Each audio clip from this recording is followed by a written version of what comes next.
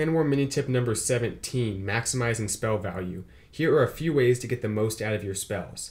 Sometimes on a queen walk, you plan on using a rage to keep up your queen. At a similar time, you plan on using wall breakers to let her enter the base. So why not drop the rage a little bit earlier maybe and let the wall breakers get the benefit of it. This way, it requires less wall breakers and they have less of a chance of getting shot down because they'll move quicker.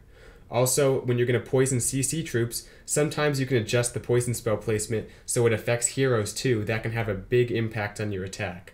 Finally, if your kill squad and let's say your hogs are meeting up at some place in the base, plan on dropping a spell like a heal or a rage so both groups of troops get the benefit of it. Even if it means it's going to miss a few from either group, it's typically best if you can get your hogs and say Valks affected by the same spell.